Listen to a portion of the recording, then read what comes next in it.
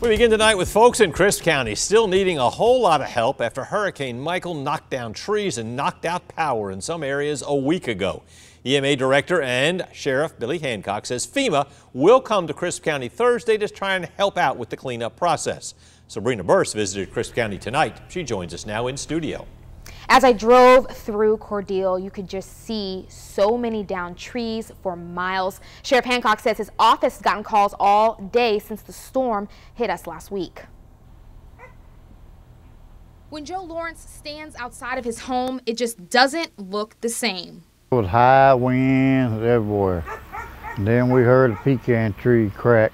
Lawrence says during the storm, the noise outside was like nothing he had ever heard before. You can see the pecan tree quite huge. It's everywhere. Power lines, branches, and limbs cover the ground. Although Hurricane Michael swept through, his presence is still felt inside of Lawrence's home. Fell through on the inside.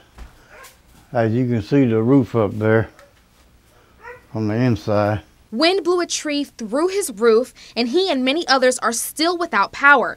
Crisp County Sheriff Billy Hancock says at least 900 people have damage to their homes. FEMA has declared us an individual assistance declaration along with our PDA.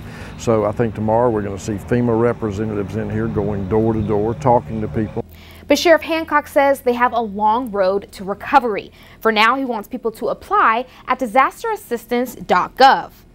Once you get there, you'll go ahead and scroll down and click Apply Online. The process should take about 20 minutes. And you know, just move forward. Everything, all this can be replaced sooner or later. Lawrence says he's just grateful to be alive because things could have been much worse. Frank? All right, thank you, Sabrina. In the meantime, you can call FEMA. It's a toll-free number, 1-800-621-3362. Again, 1-800-621-3362.